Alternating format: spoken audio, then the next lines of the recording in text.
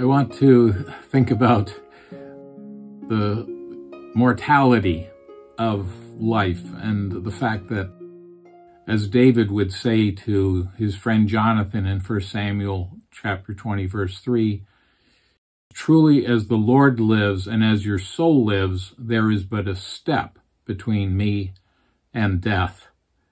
And it's true, isn't it? I was just talking to a dear friend today on the phone, and he was telling me that he was working with a landscaper, and they were using some soil that had been used in a mushroom farm, and some of the spores he had sucked in ended up with 2 cysts in his brain, very serious surgeries and so on. Encephalitis had resulted, and he was out of it for 7 weeks, didn't remember anything. And, we have no idea. A little aneurysm in the brain, pop, and we're gone. That's why it's so important to have your bags packed and be ready to go. As the famous statement by Jim Elliot, make sure that when it comes to dying, all you have to do is die. Because for many of us, there's just no time to prepare. We need to prepare now so that we're ready to go. Well, this is a story that occurred during the Second World War in November of 1943. And President Roosevelt and the top military brass were making their way secretly across the Atlantic in a convoy, a small convoy, on the USS Iowa. And as they were traveling, all of a sudden they saw a torpedo heading toward the ship. And they wondered, how did the Germans find out this secret journey? Well, it wasn't actually the Germans. The fact is that one of the ships in the little convoy was the William D. Porter. And they had been going through a drill, and someone inadvertently had fired a torpedo at their ship. And through a very extreme turn, the Iowa just missed the torpedo, and it exploded about 100 yards off the ship. And they took the whole ship. They escorted it to Bermuda. Everybody in the crew was arrested. There were days and days of interviews. Finally, the ship was sent to the Aleutians. Eventually, interestingly enough, it was torpedoed off the coast of Okinawa. And I think it was the only ship torpedo that went down where every crew member was saved, because there were enough ships around to pick up all of the crew.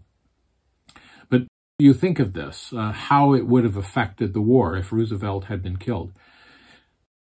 And so often there's a hair's breadth between one series of events and another. My old grandfather used to pray to thank God for protecting us from dangers seen and unseen. And how often he was comforted when perhaps his wife forgot the purse and they had to go back to get the purse. And he would think to himself, God has preserved us perhaps from a collision with a tractor-trailer truck at an intersection that he knew exactly was going to be there if we hadn't been delayed. And how often this is the case. My father was delayed when he was taking a helicopter connection between 2 airports in the greater New York area.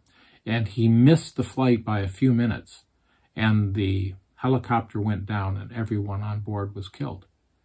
So it's important for us to realize as we go through life not to be so frustrated. We need to do our best to be prompt and punctual, but if things happen, sometimes it's God intervening to protect us. And we can say with David, there's but a step between me and death. And yet between me and death, there's someone else who's standing in the way, a very present help, our protector, our guide. We are in him, and as such, we are secure. And so if we're doing the will of God, we can say, I'm immortal till my work is done. God has set out a plan for us, and if we're doing his will, then we can rest assured that we won't die a minute before our time is up. So God help us to trust him more in these twists and turns of life, things that seem to be a great distress. And this brother today on the phone said that he wouldn't have planned this, but he thought it well worth it because of the intimacy with the Lord that has developed through this crisis. And many others have said the same thing.